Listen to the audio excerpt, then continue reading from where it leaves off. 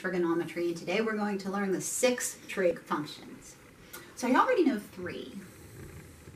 You know the sine, the cosine, and the tangent.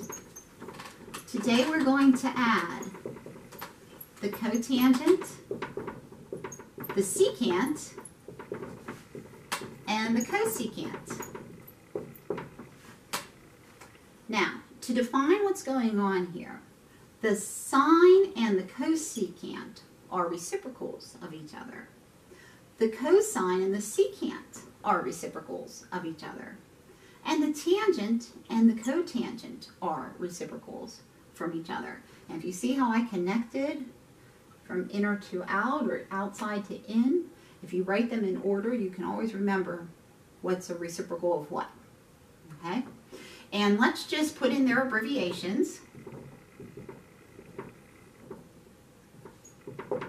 That's sine. Let's call our angle theta. Cosine, tangent, cotangent, secant. So it's always the first 3 letters until you get to cosecant, and that is CSC. Still calling the angle theta.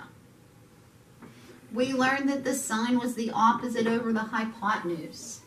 Therefore, the cosecant is the hypotenuse over the opposite. The cosine is the adjacent over the hypotenuse. So the secant is the hypotenuse over the adjacent.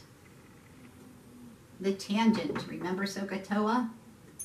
O over A, opposite over adjacent, so the cotangent is adjacent over opposite. That is what that means. We also learned, let's say that's the coordinate plane, angle theta. We learned things in terms of x, y, and r. So let's add that in here. The sine, opposite over hypotenuse, is y over r. That means the cosecant is r over y. The cosine relates to x, x over r.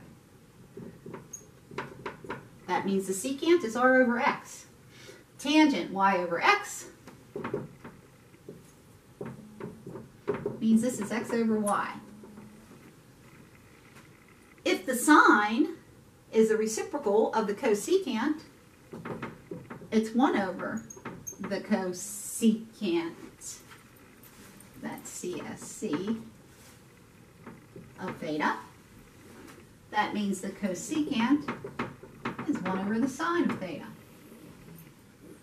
The cosine would then be 1 over the secant. That means the secant is 1 over the cosine. And the tangent is 1 over the cotangent, and the cotangent is 1 over the tangent. 2 special things here. The tangent, I mentioned this 2 lessons ago, is also the sine over the cosine, and that means the cotangent must also be the cosine over the sine. And that's a summary of an introduction for the 6 trig functions for you. I just would like you to take notes and commit this to memory as we move forward in our lessons for trigonometry. Thanks. Have a great day.